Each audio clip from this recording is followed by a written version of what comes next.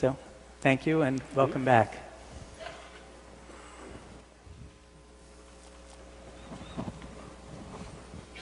The wisdom what says what?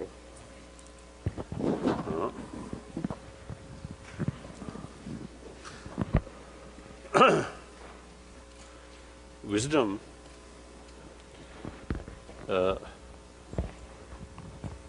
I think a kind of human intelligence that actually I think one of the unique thing about human brain. The other animals, I think some has a very low degree of intelligence, but we humans or the brain is something really much advanced.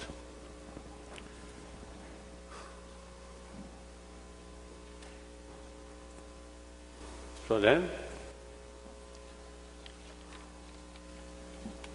I think now better to use Tibetan.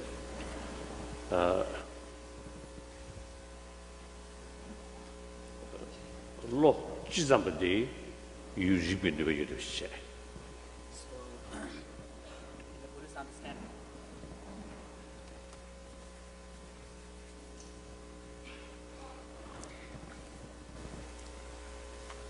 In the Buddhist understanding, or I think ancient, according ancient Indian thought. Yeah. So according to classical Indian thought, any cognitive event or any cognitive faculty is recognized as having the capacity to know, to be aware.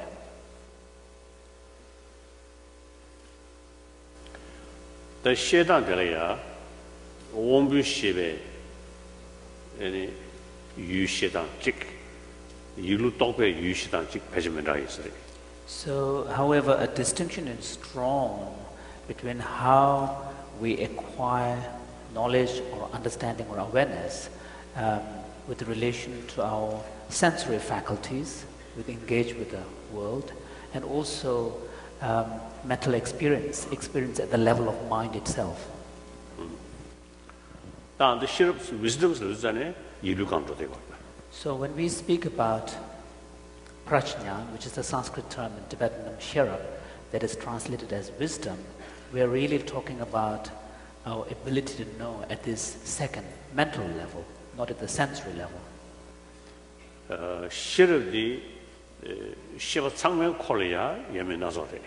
So this faculty so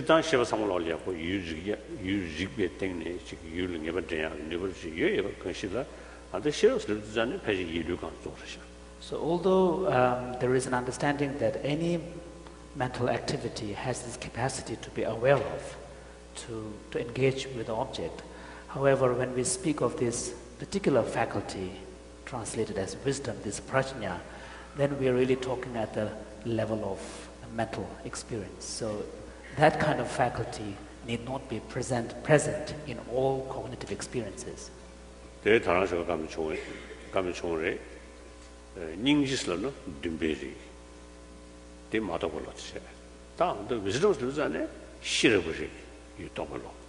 this morning we had discussion about how there are two primary types of mental processes. One tends to be more in the form of aspiration, yearning, and wish, and compassion belongs to that class. And there is the other category of mental engagement that tends to be more cognitively oriented, and wisdom and intelligence and insight belongs to that category. The you'll never dending it, never done on something. Can't never dare because we turned the Mongol joy of Shavina and Shirum Mujas, Shirum mystery, never done on time, never Nishim those Richmond. That is a lot of cigarette. That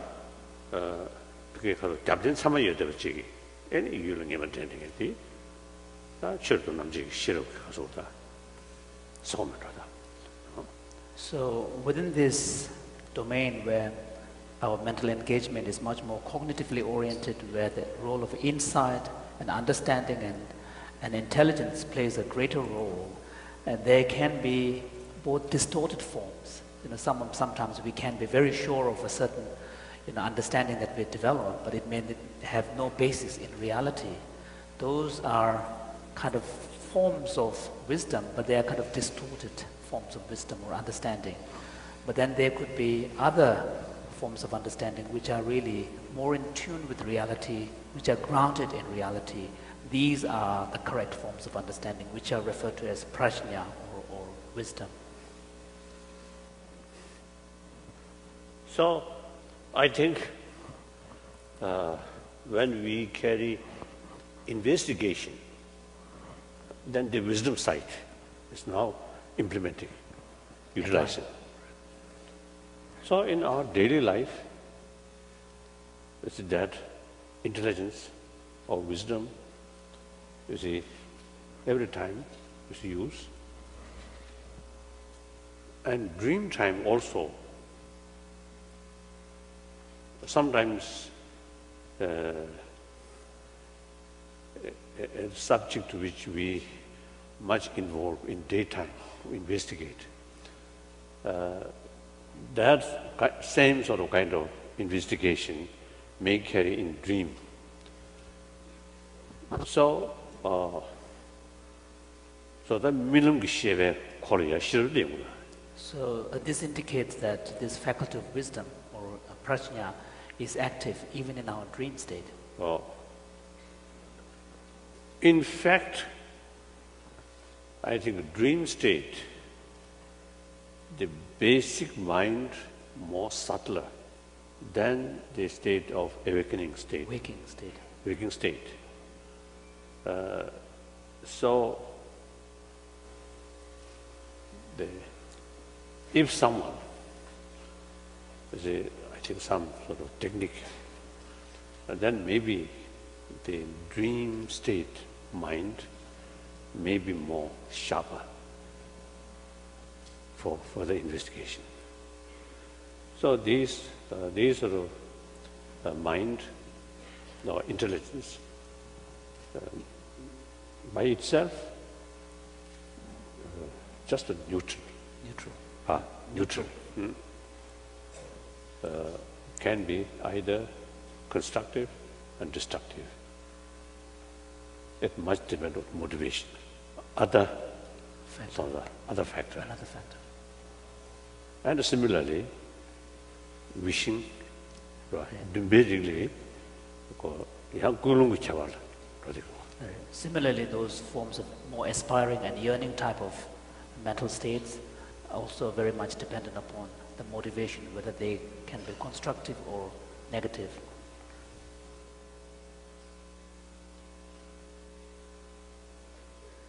So then,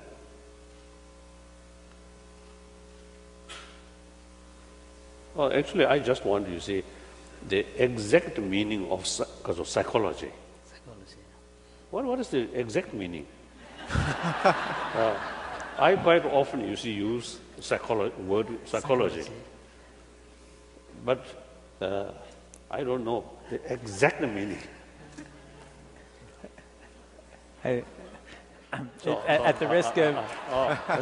I'm expect.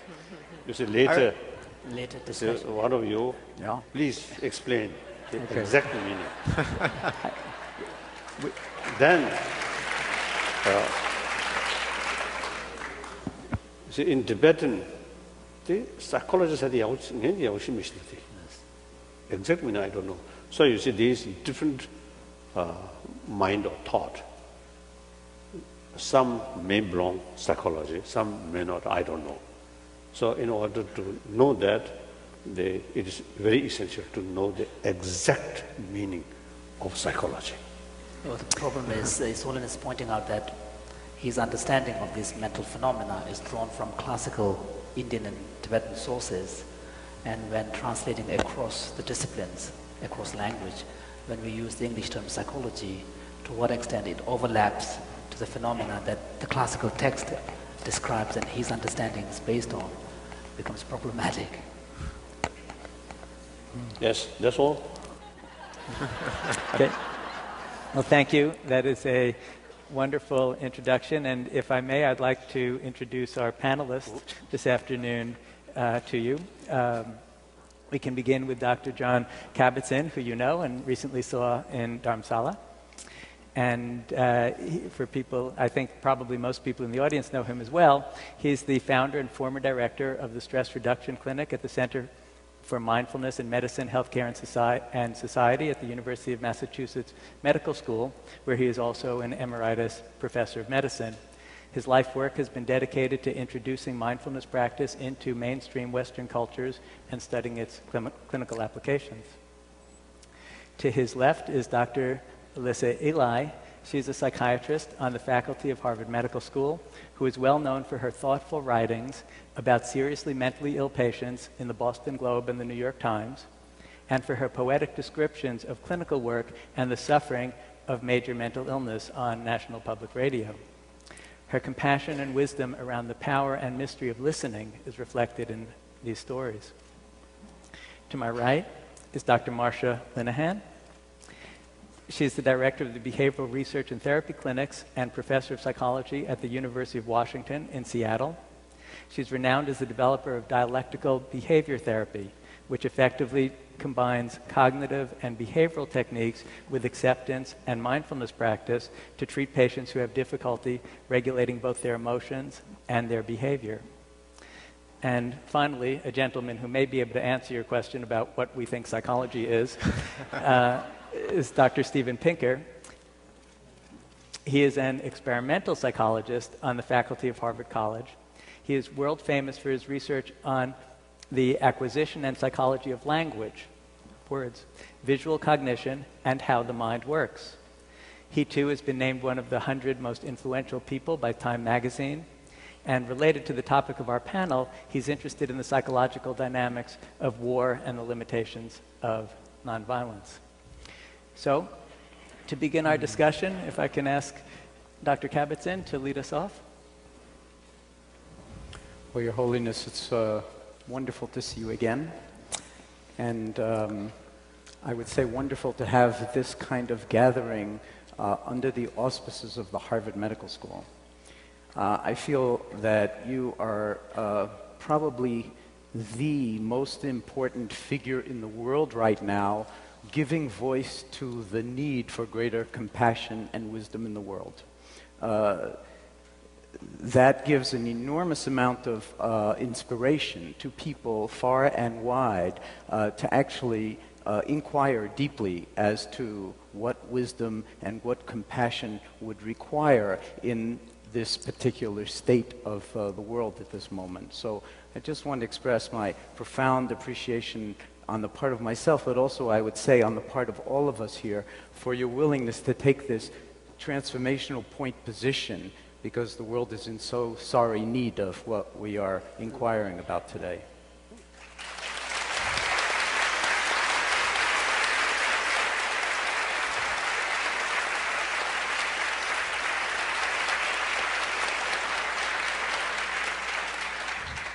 I also dare say that it would be something of a stretch for the Harvard Medical School to actually hold an entire two-day symposium on meditation and psychotherapy with the subtext of wisdom and compassion without your presence. That's not to say it wouldn't happen, but it certainly is catalytic, I would say. So I love that you just brought up the question of what psychology actually is, because we've been sitting here this morning asking you questions about, like, what is the nature of compassion, and we're going to talk about the nature of wisdom. So I think it's only fair that it be bi-directional. And as you know, when that subject came up in Dharamsala 2 weeks ago around emotion, it became very clear to all that even from the Western scientific perspective of the study of emotion that it's very, very hard to define precisely what emotion is and how it is distinguished from cognition or from mood or anything like that. So we are swimming in a sea that is a little bit imprecise. At the same time, we always have to come back to the first noble truth, and that is the actuality of the enormity of the suffering in this world. And whether there are ways for human beings, both individually and collectively, to address this suffering. And certainly psychotherapy is one of the most profound ways that the West has developed for trying to reach out to human beings who are suffering, especially at the domain of the mind. But since we don't differentiate fundamentally between mind and body, it concerns the whole human being, and address this suffering. And I might say that then there's also the collective suffering of the planet, because so much of the destructive energies of the human mind, when it doesn't know itself, get replicated in the social environment, in the banking environment, to pick something out of the hat, or the fate of the planet, the danger of the ecology of the planet to human harm. So we're really talking here about some things you mentioned this morning, which is, can we understand something profoundly about the nature of the mind and the nature of reality? And when you were asked the question about, give us one easy meditation that we could do that would just kind of make everything a little bit better, I felt you very skillfully said, no thank you, because the human mind is so complex that we don't want to suggest one thing, we'll just kind of do it. But at the same time, you did mention meditation on impermanence, and then you also mentioned deep inquiry into anatta, or the nature of the self.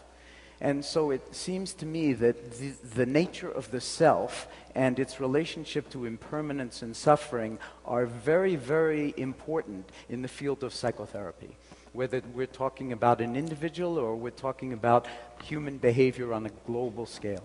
So my question to you, to open up the afternoon's discussion or dialogue, is really around the nature of the self, and whether when you use the word wisdom, there's a particular way in which the perspective of prajna has to do with the nature of reality of what we think of as myself, and whether there's some kind of understanding beyond our thoughts about ourselves. In other words, are we who we think we are, or are we something else, larger, more profound than who we think we are? And are there ways, to come back to Richard Davidson's question this morning, to actually practice or cultivate wisdom hand in hand with compassion? Sometimes I know they're spoken of as like the two wings of a bird, the compassion and wisdom. So are there ways that you can share with us that might be useful in the domain of human suffering, that have to do with the actual deepening and cultivation of wisdom and how it would hold compassion?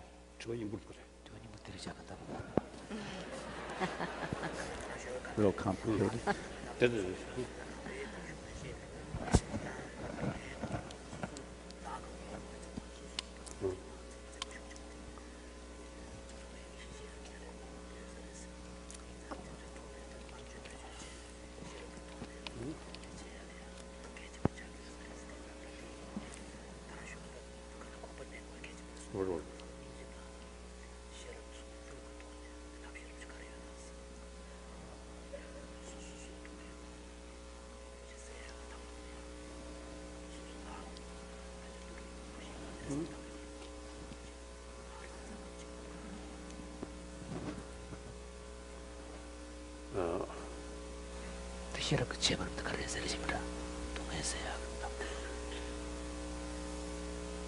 I think firstly, although this is a very, very complicated subject, but I think one obvious thing is, perhaps in art, in generally, those people who have some kind of self-centered sort of egoistic attitude. Grasping. That kind of is strong. Then such person, I think sometimes more sensitive about the other's attitude. Some nice word come, very happy. A little uncomfortable word come, immediately much reaction disturbed. Then person who not that much sort of strong sort of grasping. Nice word, okay, good, but no, not that much sort of excitement. And negative word also okay. That kind of feeling, attitude. That I think happening, isn't it? So in that case, now Buddhist explanation is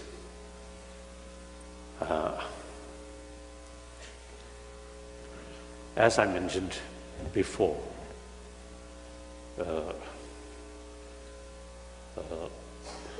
in the mind or thought, I think here we can divide two groups.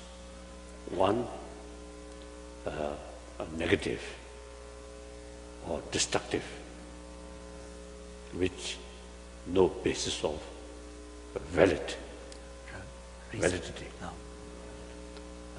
Another constructive, based on valid grounds. So now the first category, first one,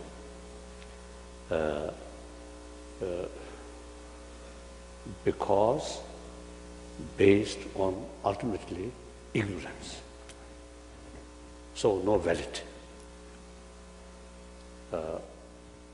Now ignorance, there are many variety of ignorance,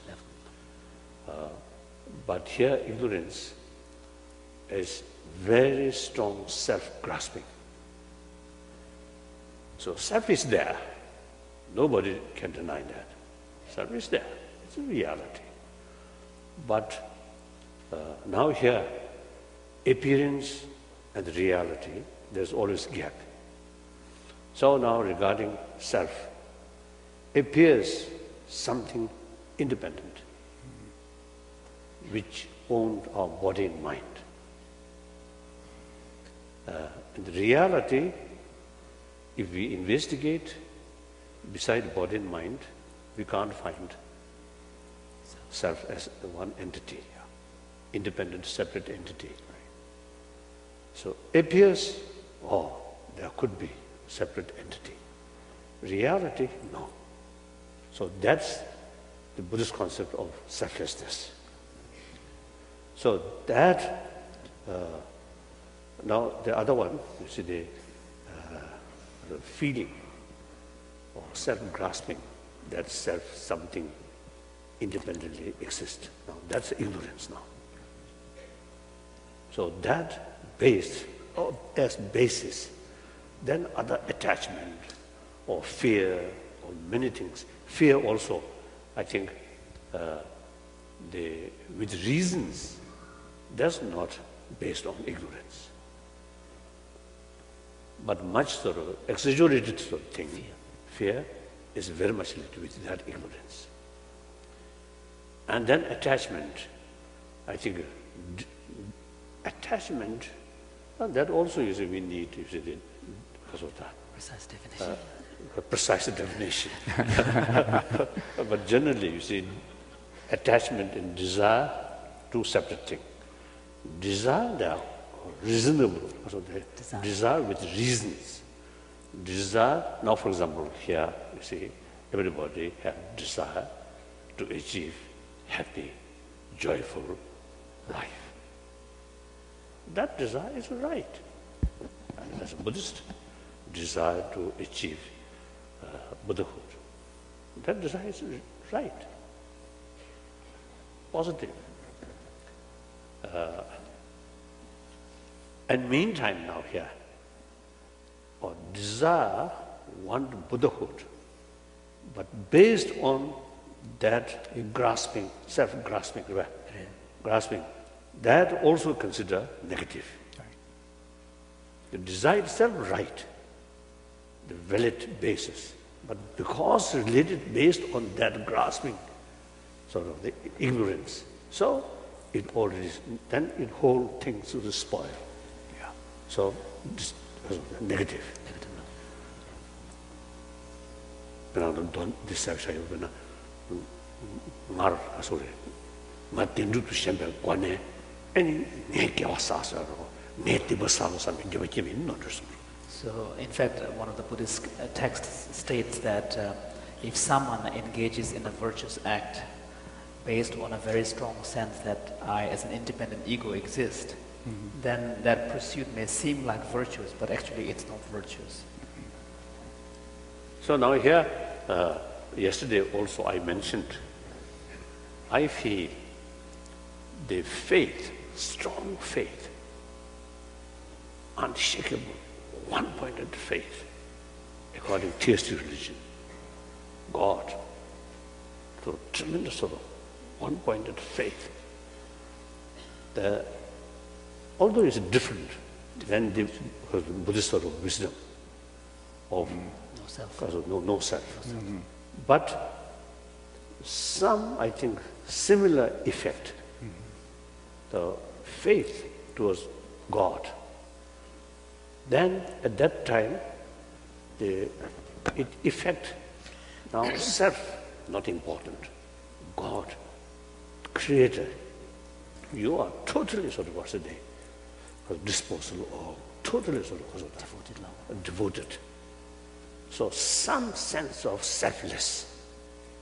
So that I think, generally speaking, more or less same effect.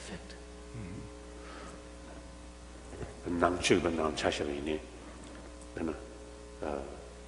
Kunjosum Zeshib Taba Yan Rossum Jania Rangin Lunga Yisum, Rossum Jatara Pushen, the Nigel Seshkuchuzane, Nasia Sujodi, Ranzam Kotamas. For example, in the Buddhist teachings, something. we speak of a practitioner being single-pointed in his or her kind of reverence to the three jewels, Buddha, Dharma, and Sangha. And that has an effect of releasing this grasping at self and ego. Similarly, a practitioner who dedicates his entire being, body, speech, and mind, for the welfare of... Nagarjuna stated, Satachu, the medical conversation, Tao, Sinjan Tamji, Rangar Gami, Jaja Shops, Zane, ego the midwife. For example, a bodhisattva practitioner who dedicates his or her entire being for the benefit of other sentient beings and dedicates to the service for others, as articulated in Nagarjuna's prayer, where he makes the aspiration, may I become like the elements such as earth, water, fire, and so on, so that all sentient beings can utilize me in whatever way they wish. So that kind of dedication can have an effect on releasing this kind of grasping at a strong sense of ego, self-centeredness. So these are not wisdom side, but some effect on the egoistic sort of strong egoistic feeling. So now here we need this in a very subtle way distinction. Otherwise, on the other hand, you see, in order to dedicate oneself, one's body, mind, speech, totally dedicated for well-being of entire sentient being, you need tremendous sort of will, tremendous sort of self-confidence, and strong sort of say feeling of strong self, sense of self. Otherwise, you can't practice such thing. So strong self. There are two, one positive or negative. One based on wisdom, one based on ignorance. So we have to make distinction. But the other word, so the real person is, I lost now.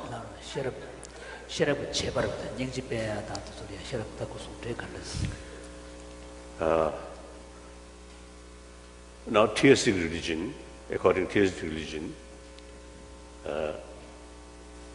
firstly, this is some reasons. This is to bring conviction, God. Faith in God. Their wisdom worked. Then bring the enthusiasm of practice of compassion and admiration of compassion. So that way, one way. Then non-theistic, again, the knowledge, fuller knowledge about law of causality. That's work for wisdom. So that brings conclusion that they need compassion.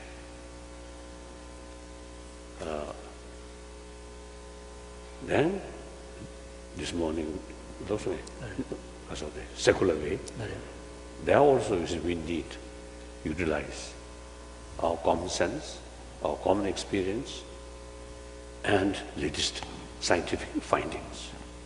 Through that way, you see, bring conviction. These positive emotions are good for oneself, for the society, for the family, like that. So wisdom or intelligence, I mean, any human sort of human thought, which related with reasoning, then intelligence or wisdom always there. Thank you, Your Holiness. Thank you. Thank you very much for that. I think that has tremendous relevance to psychotherapy, and it strikes me that maybe the kind of motivation that you're talking about for the great bodhisattva commitment to prajna and to healing all people, serving all people, is something that we might introduce within psychotherapy and bring back into psychotherapy in terms of like a Hippocratic oath for psychotherapists.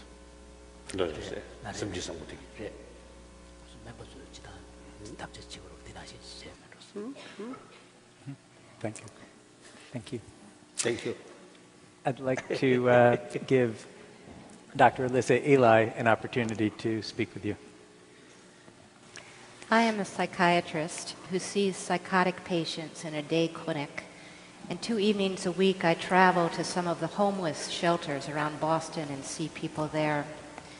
The patients that I see hear voices that speak cruelly to them. They believe they're being punished for crimes they haven't committed. They believe that horrific things will happen to them that are not going to happen to them. And sometimes they cannot forget the horrific things that have happened to them.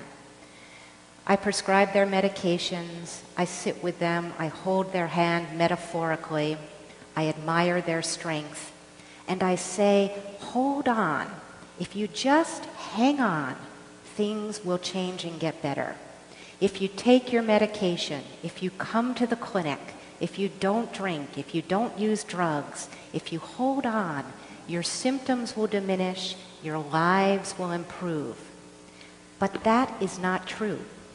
Many of the patients I see have done this for years, and their lives have not improved. Their symptoms have not grown better. They've worsened. Their illnesses have not diminished. They have increased.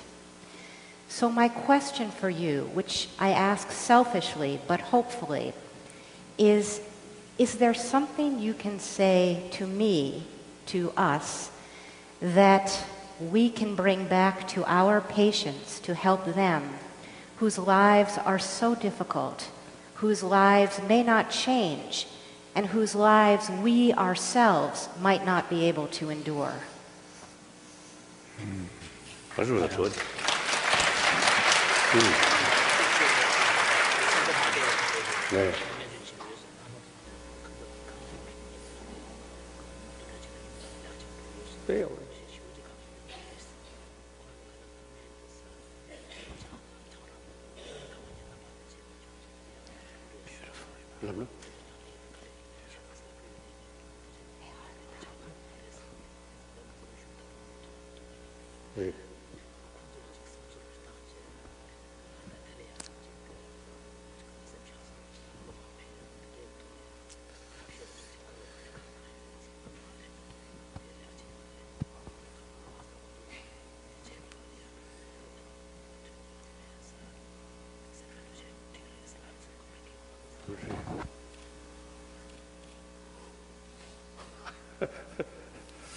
I think now precise answer for that question is I don't know.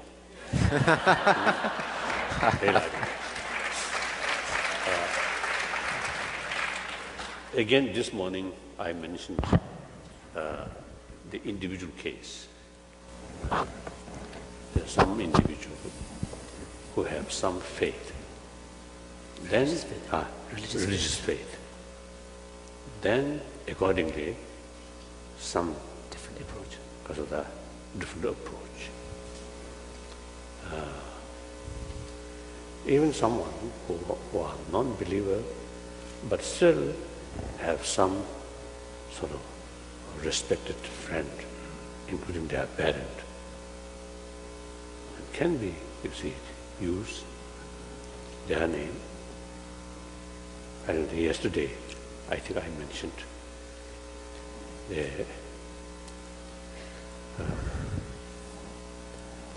for example, someone whose Loved one. Loved one. a loved one passed away, and too much worry, some that kind of question. So I mentioned my own case, my own experience, and my tutor, senior tutor, passed away. At that time, I felt usually I had the feeling I have some solid rock To lean on. to lean on. Now that's no longer there. So some very disturbances. But then I felt, now no use to keep sort of this grief or desperate sort of feeling. I remember my late tutor, he wished me a healthy person and something useful life, meaningful life. So if I too much worry, too much sadness, he also feel more sad. If I, in spite of his death, I carry his instruction, his teaching sincerely and without sort of too much disturbance on my mind, that's the best way to serve or to present gift. To serve his wishes and offer a gift to his So it is someone who, I think, for example, who have very kind mother or father or someone, then remember, now no longer on this planet, but still, if your parent some way knows your condition, you have too much worry, too much desperate sort of feeling, brings more worry, more sadness to your loving parents. Things now already happen. There's no way to overcome that. Now just worry is additional suffering. Think, our life, always there are different aspects. Any reality, many different aspects. So, from one way, from one angle, it is disaster. But the same event, if you look from another angle, maybe not that kind of disaster. Even some positive things may be there. So that's, I think, important. There's someone who always look from one direction or sad, negative side, think negative, worry. Now, I often make example, our own case. We lost our own country, a lot of sort of problems. if you look only that aspect, then more worry, more sadness. But if you look from another angle, because of this tragic situation, creates new opportunity. If I still in Lhasa, Potala, I may not participate here. Harvard University, sort of some discussions.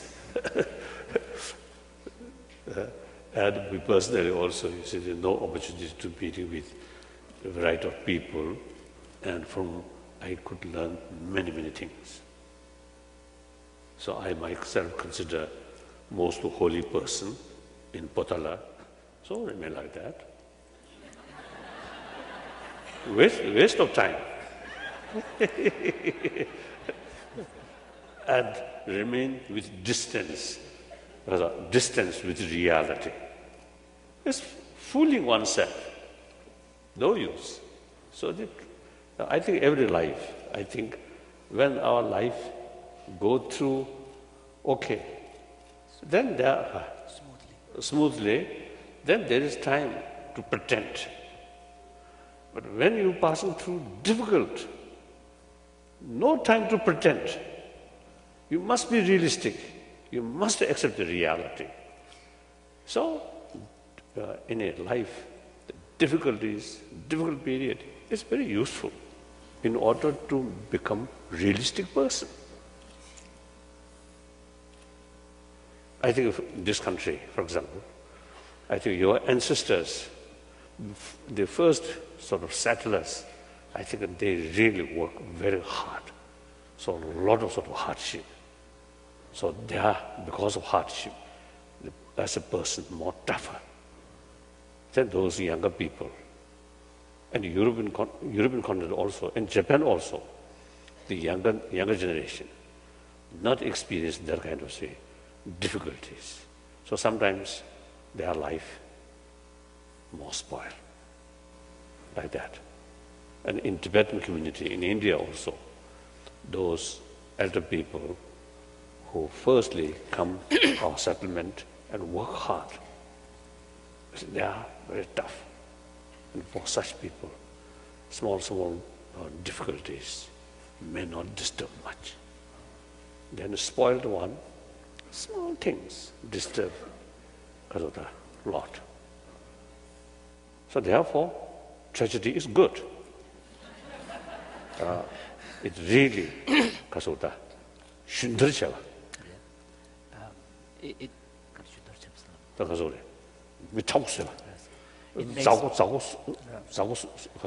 So like the burning makes the earthen jar firing. Earthen jar makes it very tough and strong. In the same manner, tragedy makes you grow and become stronger. That does not mean tragedy is good. No. Must avoid. But if something happens, then think that line. It's better.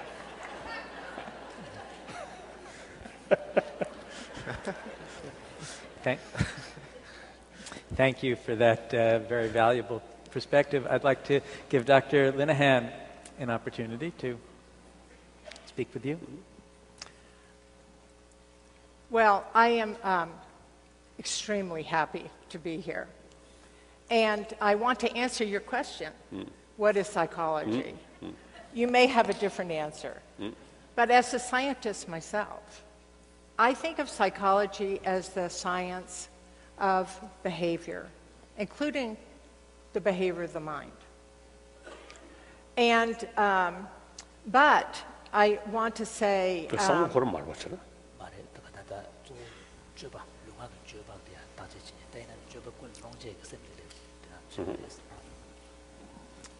And as psychologists in psychotherapy research are starting to study mindfulness, a colleague of mine that I work with, Alan Marlatt, said at a major conference, what are we doing, psychologists, studying this without inviting the people who really understand it, the spiritual leaders such as you? So I'm so grateful for you to be here and that Harvard brings together you, the Dalai Lama, with scientists and brings these two together because it is so important.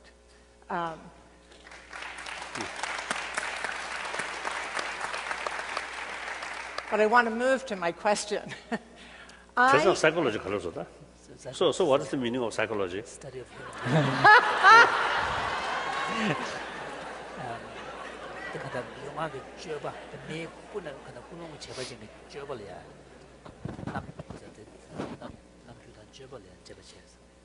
Then psychology is not mind. No, Psychology is not a study of mind. it is the study of the mind. Yeah. Oh, Yeah. You study it also, of course.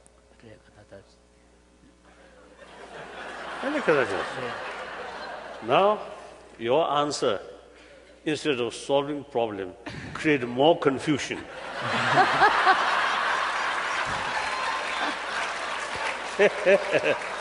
So seems psychology is some method to investigate mind,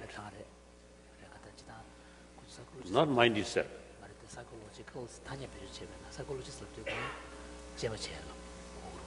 그래?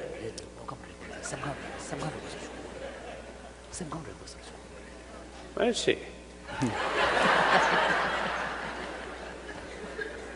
And this person is psychologically something, because of psychologically.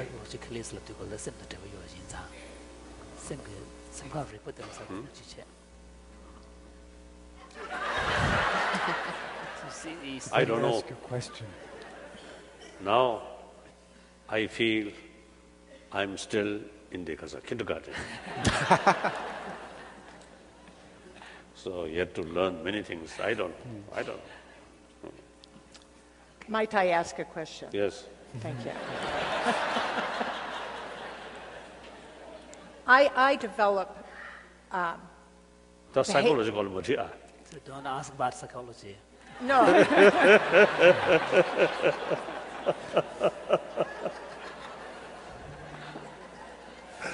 Yes. I develop. I'm a psychotherapy researcher, Psychotherapy. and in the research that I do, I treat the most stigmatized patients, the ones no one else wants to treat, because no one sees them as wise at all. 돈이 만들어. 수지 돈이 만들어. Yes.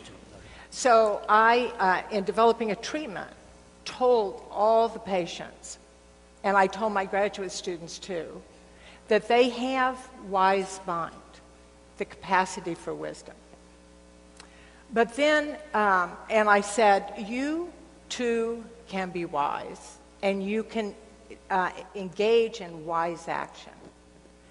And so the patient said to me, well, what is wise action?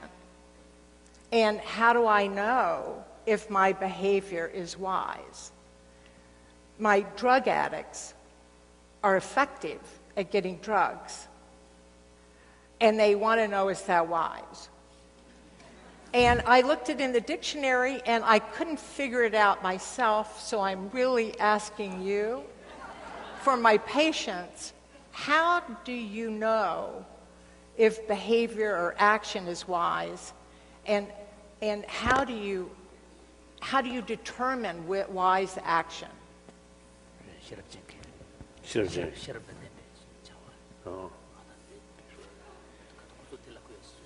가. 네. 뭐라?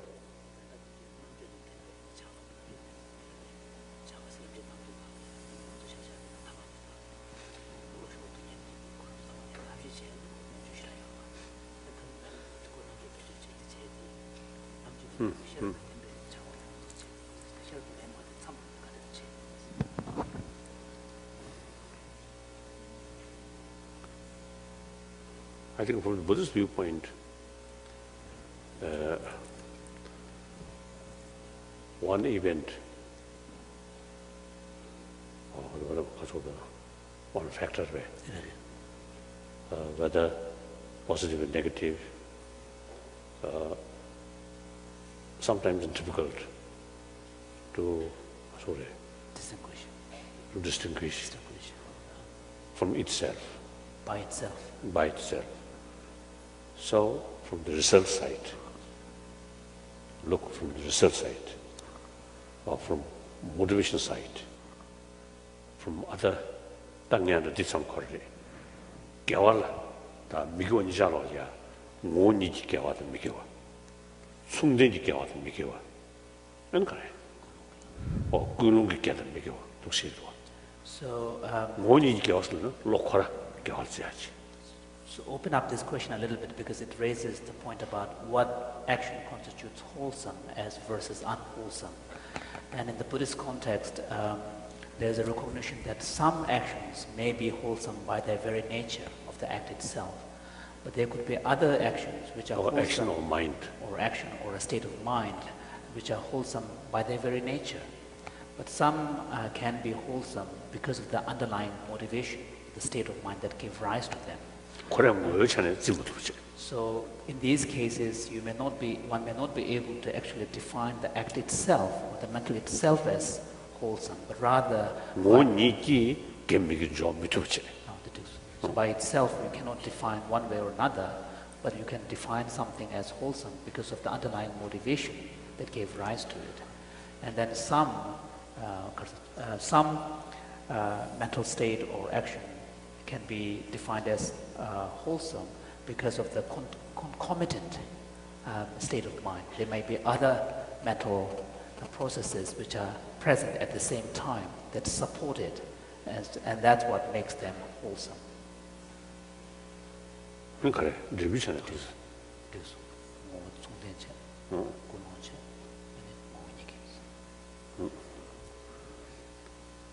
So then, some action, whether wise or not, but I think they should judge from the result viewpoint. From the point of view of consequence. Mm-hmm. Otherwise, otherwise, it's very difficult to pick the action itself and say this is wise versus unwise.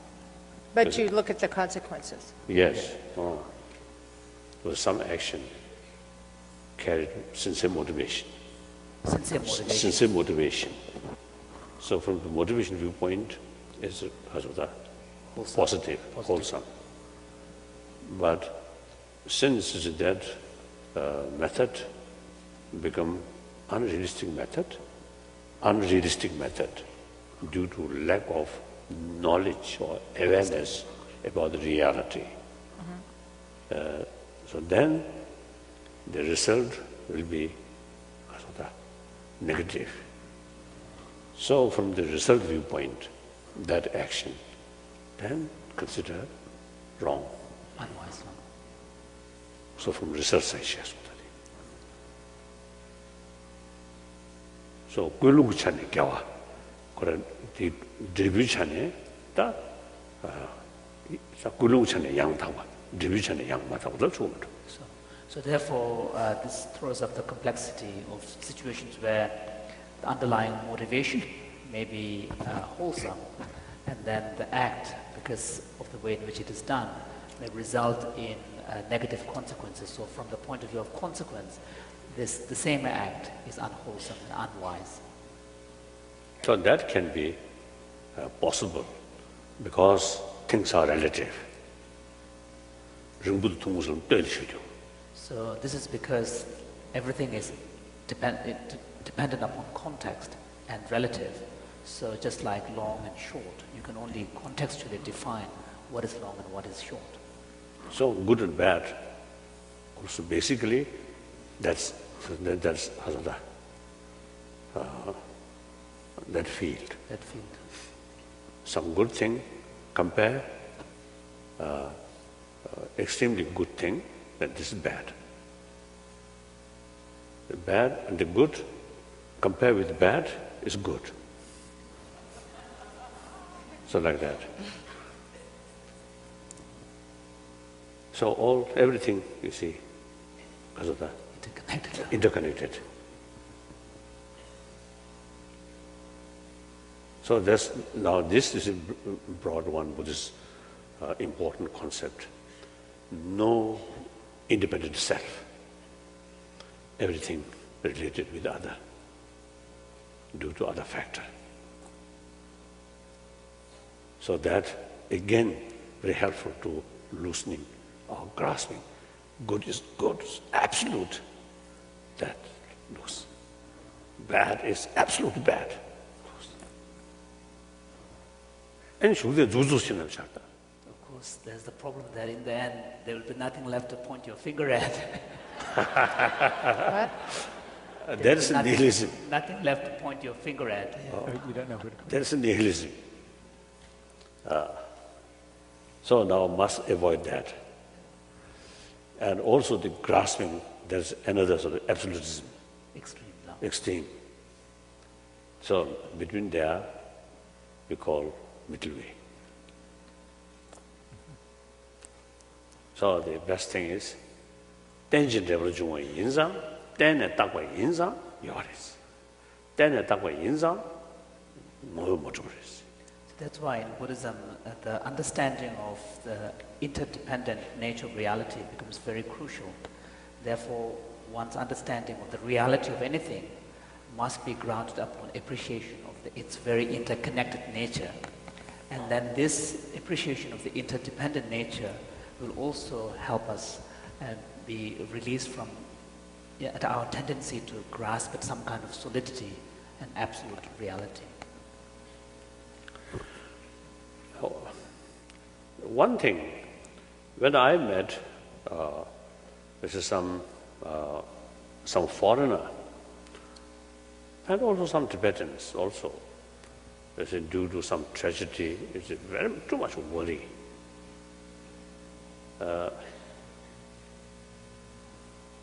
For example, there's one, I think, person who they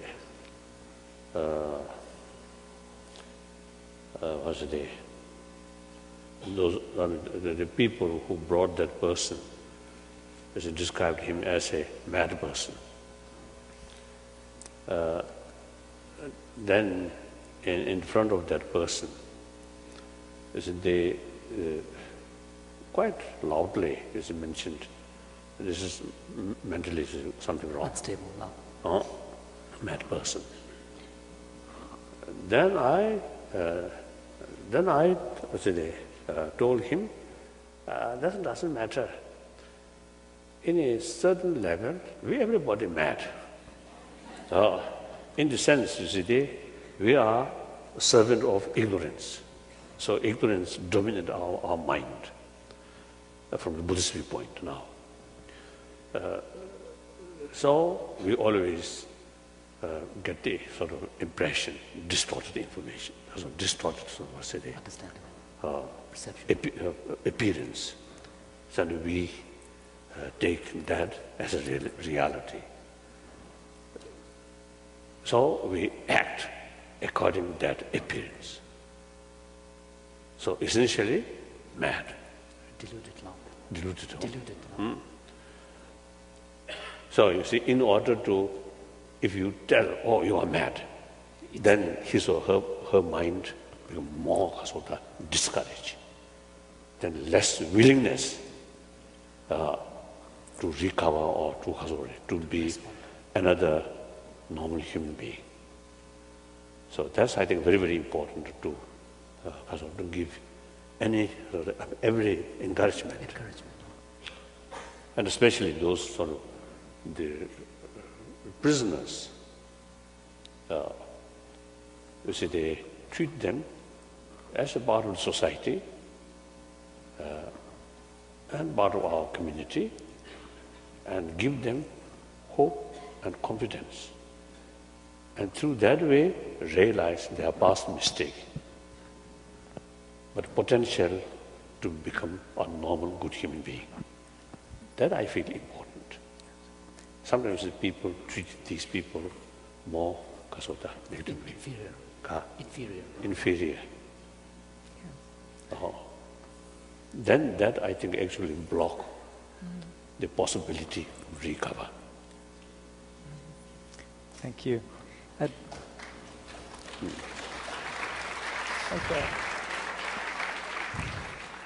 I'd like to give Dr. Pinker an opportunity to perhaps tell us what psychology is or go off in a different direction. Yes, now I'm hoping more precise for explanation about the psychology.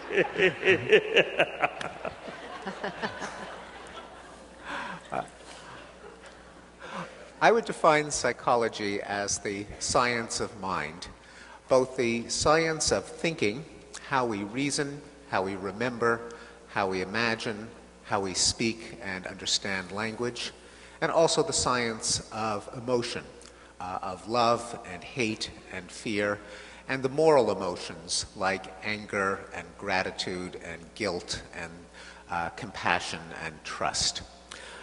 And I'm going to ask you a psychological question that is very much related to your life's work.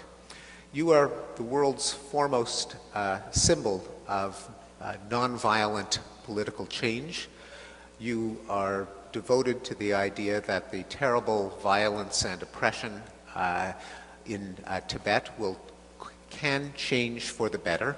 And in many ways, there are positive signs in history that human behavior can change and that we can become less violent.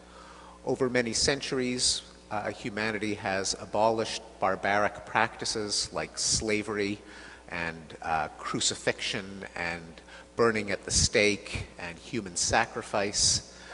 Even in the past 50 years, we have seen a reduction in the number of wars between nations and events that would have been deemed incredible just 3 decades ago, such as the fall of the Soviet Empire without a major war, the end of apartheid in South Africa without a bloodbath or massacre.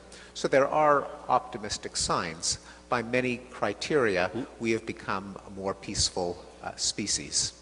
The question is, if our biological nature has not changed, we still have impulses toward violence and self-deception and impulsiveness and greed. What are the positive aspects of human nature that have been engaged over the centuries and decades? Is it a widening sense of empathy so that we don't just feel compassion for our own clan or family, but for larger and larger groups? Is it inhibition and self-control? Is it passing justice from our own biased selves to disinterested third parties like the rule of law and government? Is it trade and exchange where globalization makes it more profitable to cooperate with people than to invade them? There are many possibilities for what parts of the mind are increasingly engaged. What do you think those parts of the mind are, and how can we best engage them to continue the progress toward nonviolence in human history? 그래. 정신이 됐어요. 그래, 저 다다르고 있었대.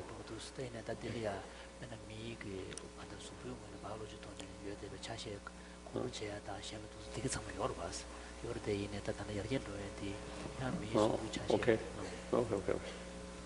Oh. That's my favorite subject, right?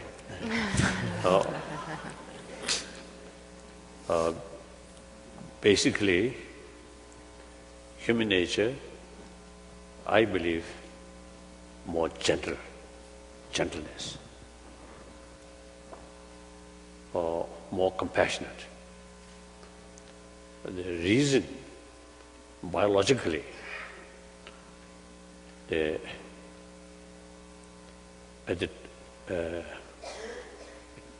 the time of our birth, I think the mother ready to provide milk, care. So that moment, the dominant force, dominant emotion in our mind is love. tremendous sort of affection to that person who provide us nourishment, right? Nurturing, including milk. Although that time, I think the cognitive, more detailed cognitive sort of mind not yet developed. So the child may not have the knowledge, this is my mother, but simply biological factor, totally rely.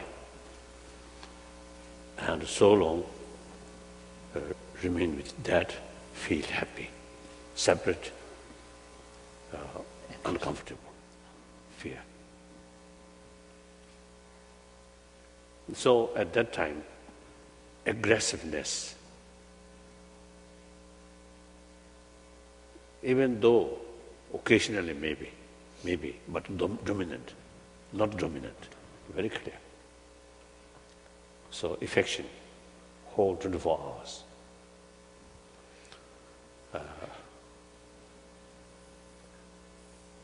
And since our life started that way, and very nature, our survival entirely depend on others' care. In order to bring that energy to caring a boy or children, the mother's side need some kind of tremendous will. That brings by affection. So that by nature now. I often used to telling people, my curiosity, like you see turtle, some turtle, or butterfly, some other the species of mammals, whose youngsters' survival not depend on mother's care.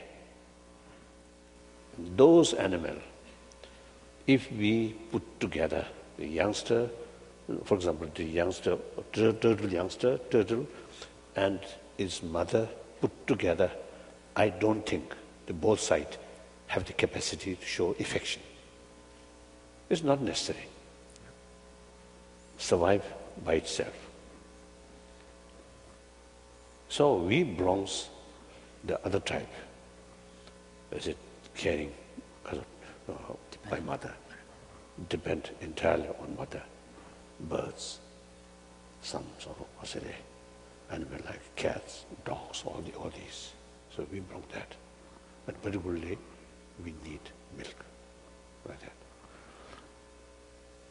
So because of that, biological factor, now the scientists are my guru now. You see, they found the compassionate mind very good for our health, good health, for our body element and peace of mind go very well. Agitated mind not go well. So therefore, our body, basic nature of body, much more closer to calm mind. Compassion brings calm mind. Anger destroy our calm mind. Very clear. So therefore, appreciation of love, compassion, by nature. And compassionate attitude, I think full of compassion, I think little chance of the tell lie. With compassionate motivation brings honesty, truthful, justice. With anger motivation, cheating, lie, bully, all these negative verbal action as well as physical action. So therefore, our basic nature is, I believe, more compassionate. Compassionate very much need for our health, for our life. That's a dominant force. Therefore, all actions, verbal action, physical action, which closer that mind is by nature we appreciate.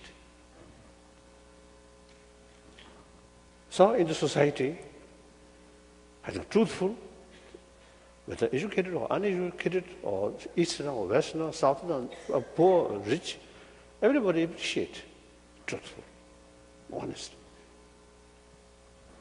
But so therefore, war, concept of war,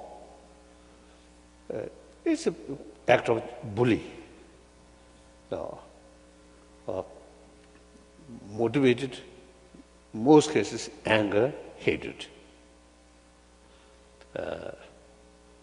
I think through experiences out of war, out of violence, during 20th century, we human beings, humanity, I think, gain much more experiences. Result, as I mentioned before, we become more mature. So we realize our own mistake. So I think tendency more kasota towards more peace, non-violence. Non-violence, of course, bound to happen because our problem is still there. Always the problem is bound to happen. So that problem, not to bring violence, but some way to solve that problem, that's non-violence.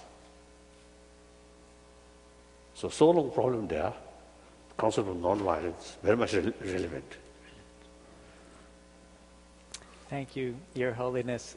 So I think the last sort of I think one encouraging sort of statement or expression, the late Queen Mother, the British Queen Mother, 1996, her own age, 96.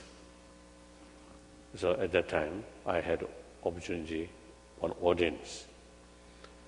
Since my childhood, her picture and that fat the lady is very very familiar in my mind,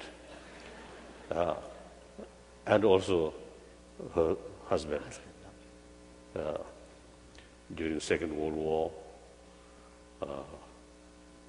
I think very nice person.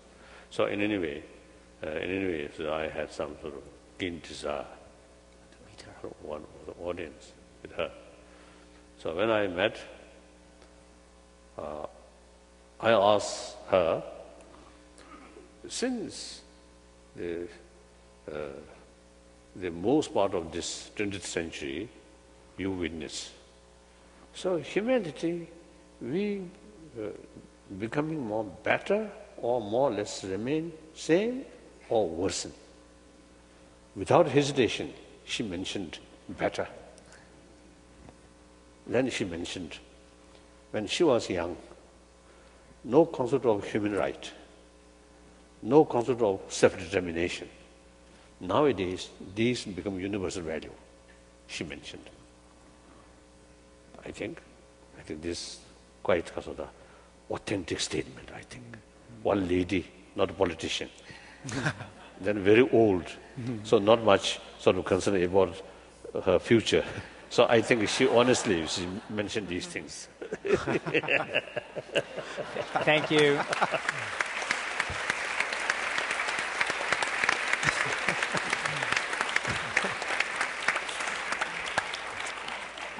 I believe, Your Holiness, that sad for us, it's time for you to move on. There are other people who are very much looking forward to meeting with you today. And speaking for the entire group, I'd like to thank you so much for coming and joining us. Thank you. So perhaps I think, oh yes, okay. Great to see you.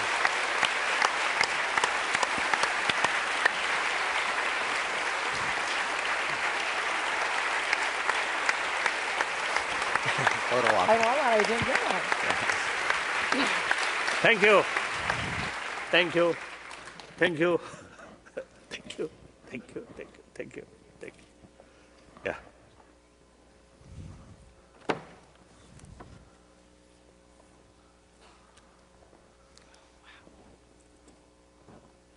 You?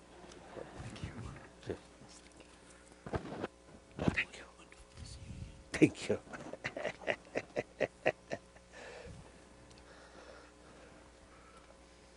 Thank you. Thank you.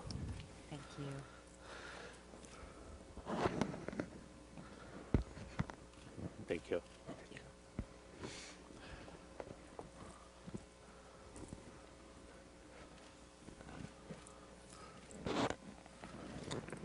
Thank you. Thank you.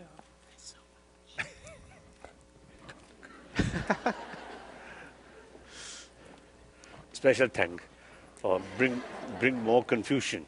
So special thank. What do you say?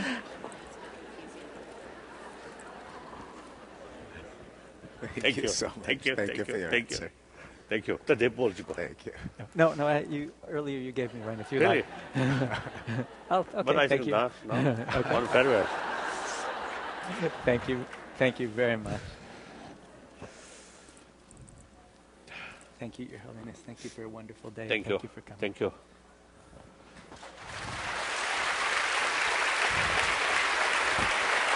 Bye-bye. Bye-bye. Hi, thank you so much. Bye-bye. Oh, that's very kind of you. Thank you.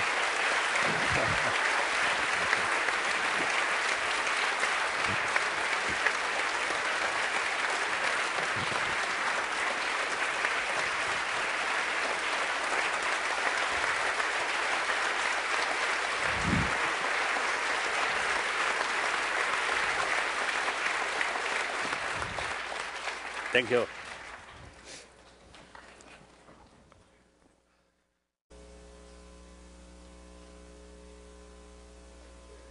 So then,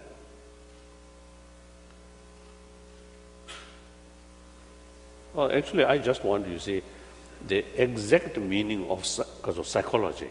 Psychology. What is the exact meaning? I quite often use word psychology, but I don't know the exact meaning.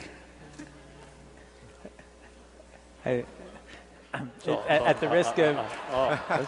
I'm expect. You see later. Later So discussion. one of you, Yeah. please explain the exact meaning. Then, see, in Tibetan, the psychologists had the exact meaning I don't know. So you see, these different mind or thought. Some may belong psychology, some may not. I don't know.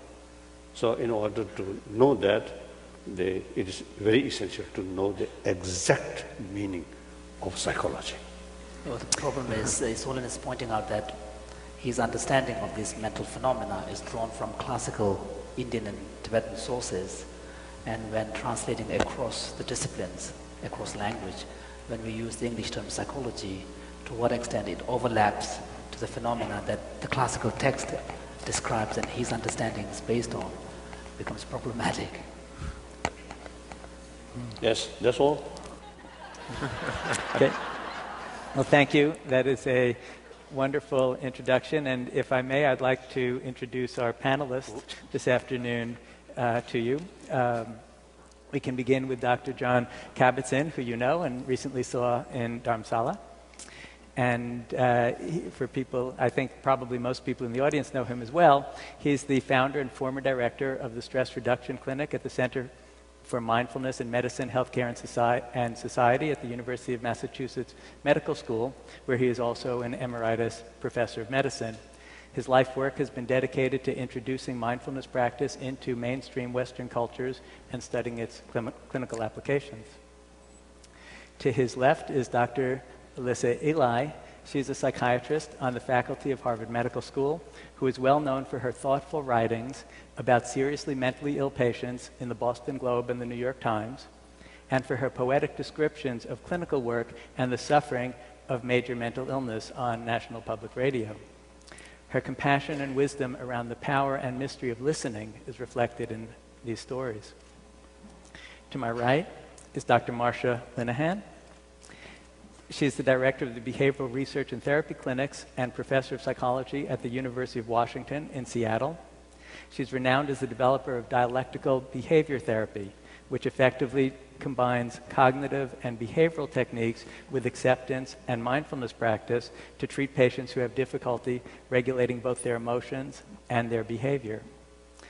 And finally, a gentleman who may be able to answer your question about what we think psychology is Dr. Steven Pinker. He is an experimental psychologist on the faculty of Harvard College. He is world famous for his research on the acquisition and psychology of language, words, visual cognition, and how the mind works. He too has been named one of the 100 most influential people by Time magazine. And related to the topic of our panel, he's interested in the psychological dynamics of war and the limitations of nonviolence. So, to begin our discussion, if I can ask Dr. Kabat-Zinn to lead us off. Well, Your Holiness, it's wonderful to see you again.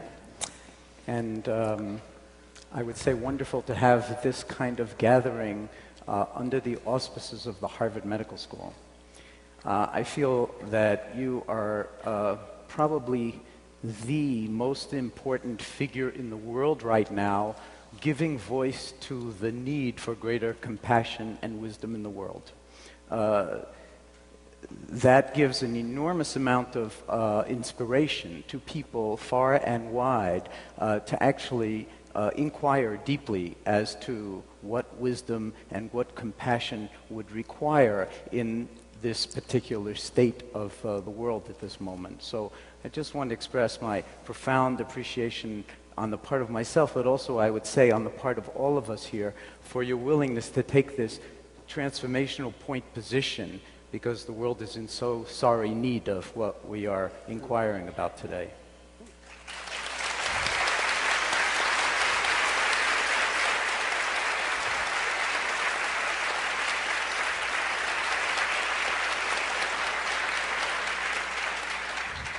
I also dare say that it would be something of a stretch for the Harvard Medical School to actually hold an entire... Tuned with reality, which are grounded in reality. These are the correct forms of understanding, which are referred to as prajna or wisdom. So, I think when we carry investigation, then the wisdom side is now implementing, utilizing.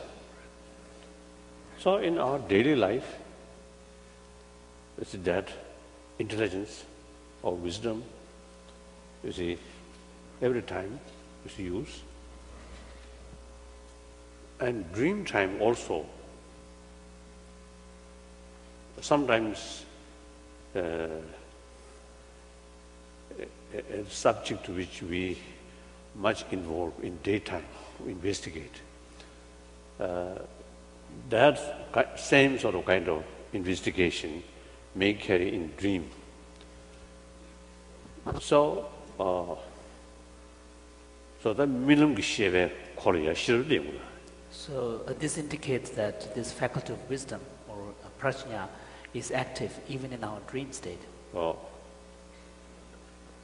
In fact, I think dream state, the basic mind more subtler than the state of awakening state. Waking state. Waking state. So, if someone, I think some sort of technique, then maybe the dream state mind may be more sharper for further investigation. So these sort of mind or intelligence by itself just a neutral. neutral. Can be either constructive and destructive. It must depend on motivation. Other factor. Another factor. And similarly, wishing, basically, similarly, those forms of more aspiring and yearning type of mental states are also very much dependent upon the motivation, whether they can be constructive or negative. There's wisdom. We're really talking about our ability to know at this second mental level, not at the sensory level.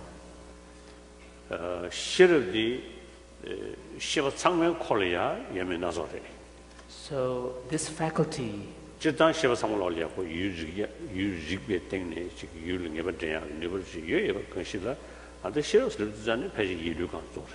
so although there is an understanding that any mental activity has this capacity to be aware of, to engage with the object. However, when we speak of this particular faculty, translated as wisdom, this prajna, then we are really talking at the level of a mental experience. So that kind of faculty need not be present in all cognitive experiences. So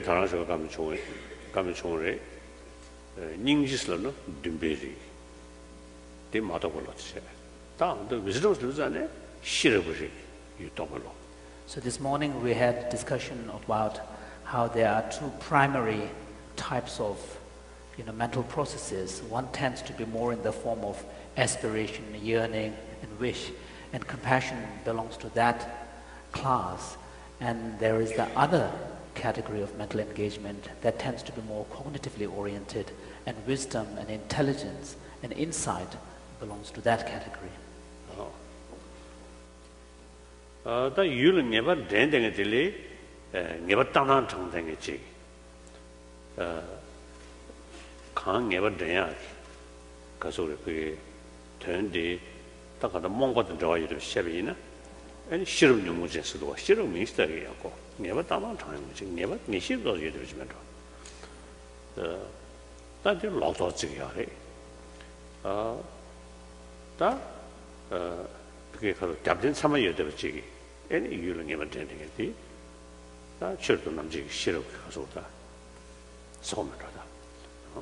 So within this domain where our mental engagement is much more cognitively oriented, where the role of insight and understanding and intelligence plays a greater role, there can be both distorted forms.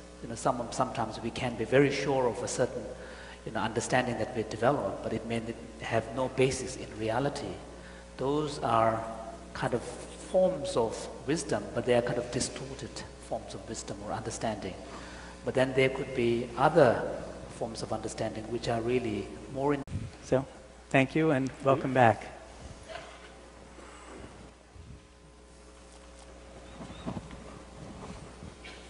Wisdom what she has swallowed.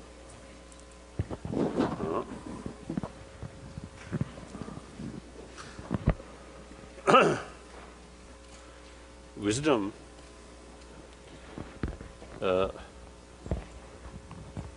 I think a kind of human intelligence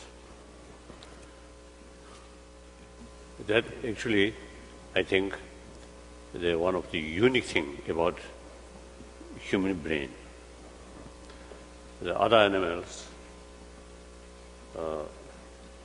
I think some has a very low degree of intelligence, but we humans, our brain is something really much advanced.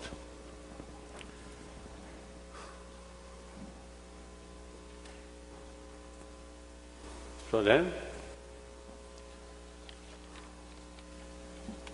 I think now better to use Tibetan.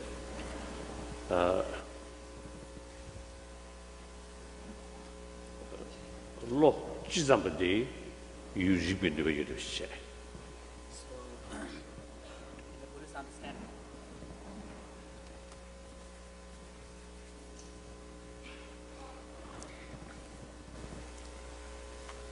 In the Buddhist understanding, or I think according to ancient Indian thought. thought. Yeah.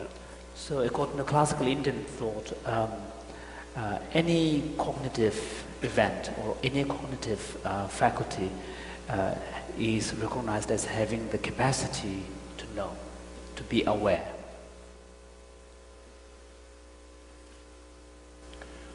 The shedan delaya, wombu shibe, any yu shedan chik, yilu tokpe yu shedan chik pejimenda isri. So, however, a distinction is drawn between how we acquire knowledge or understanding or awareness with relation to our sensory faculties, we engage with the world, and also mental experience at the level of mind itself.